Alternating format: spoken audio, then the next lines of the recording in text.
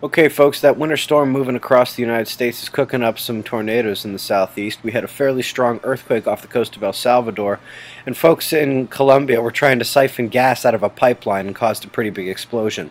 The Chilean volcano, the one that's been a worry for them for a while now, is causing ashfall in both Chile and Argentina. And we have a mass fish death in India, most likely as a result of them poisoning the Bengal River a few weeks ago. Folks, taking a look at the sun, we have a pretty good coronal hole there, going to be facing Earth in a few days. Magnetic filaments all over the sun. And take a look at this active region right here.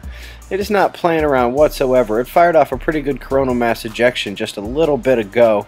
It's not Earth directed, but this solar active region is turning towards Earth, and if it continues to be active, will pose a threat here in just a few days. Having a look at it here, we can see that there are a number of large sunspots here, and each one is a beta spot in and of itself. If they take it together, it probably will eventually be beta gamma.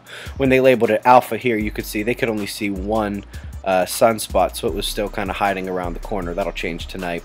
Back to the road to World War III, folks. We brought you this story yesterday, but if you don't know that the propaganda is out in full swing, then maybe you could use a little reminder.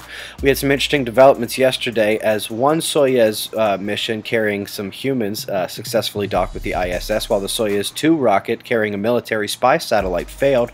However, these test-fired nuclear missiles were a success. Now, there were no nuclear warheads on these. They were just dummy missiles.